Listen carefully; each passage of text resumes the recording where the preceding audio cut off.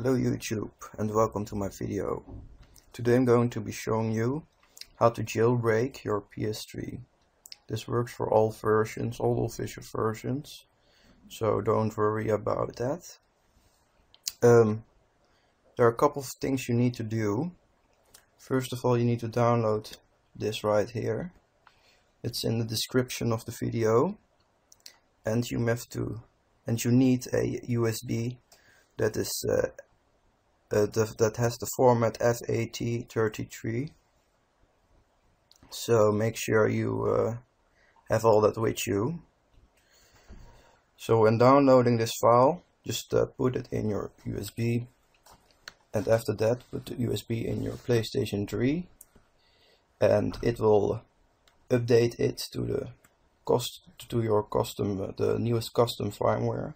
I will keep updating this file in the future, so don't worry about that. And I'll be showing you that right now. Hello YouTube. As you can see, I'm in my PlayStation 3 right now. So when you plugged in your USB, you need to select update via storage device. As you can see, I have version 4.40, I'm sorry. So just press OK, and just accept this. Read it through if you want to, I don't really care. And after that, it will start updating it and installing it.